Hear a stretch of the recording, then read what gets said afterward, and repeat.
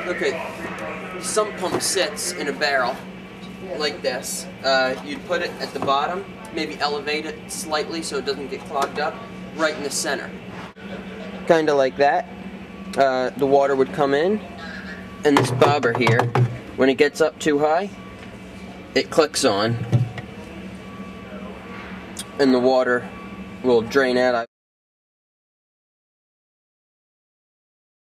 Okay, theoretically, if water was getting into your basement, it would seep through your basement wall, come down, and go into the trench down here between the basement wall and your floor. It would then go into a corrugated pipe, plastic pipe, that travels the perimeter of the basement wall and leads into your sump pump here. Sump pump will get full, or to whatever level you set it as, and then get pumped out of the house through this pipe that goes down into the sump pump. Okay, this is what I was talking about earlier. These pipes here, you cut holes in the barrel for the well,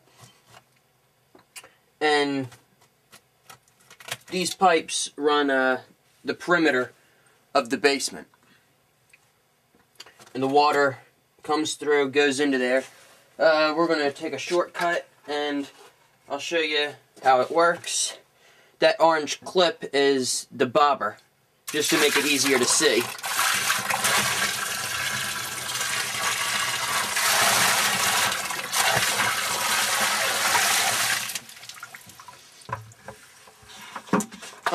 That wasn't enough, but the bobber will come up,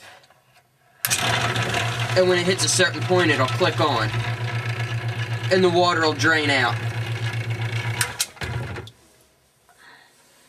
And that's how it works.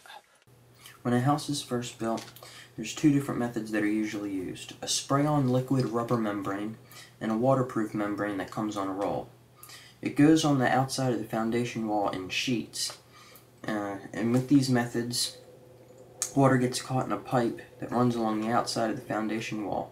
Water runs through the pipe, and the pipe goes through the foundation wall into the sump pump, which then gets pumped away from the house. This is a picture of the membrane up close.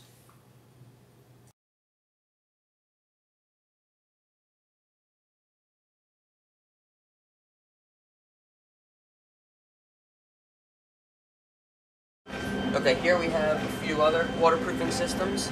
It's more or less for after you already have a problem with water getting into your basement, rather than a water prevention system. It's a paint. We have dry lock and a bare basement masonry paint. They tell me here at Home Depot that the bare is better. It only takes one coat. You can apply it with a roller, whereas with the dry lock, it takes two coats, and you have to apply it with a brush. Okay, this here is just a video that I found online. It's one of the other, products that are out there for sealing basements, similar to a paint. Here they want you to put a primer on the wall and floor, and then seal all the cracks before you go put the top coat on. Floors and walls leak, as shown in this video, because the basement doesn't have perimeter piping or sump pump. This problem is called static pressure. This system alone will only seal out water from the basement, but water will still build up under the floor, so it wouldn't be a bad idea to add a sump pump or two to alleviate the water pressure.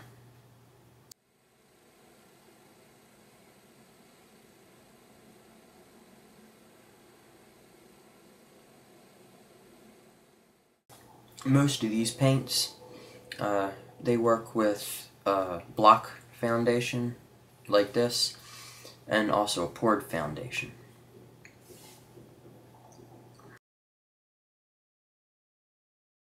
And I cut together everything you saw tonight on a Macintosh.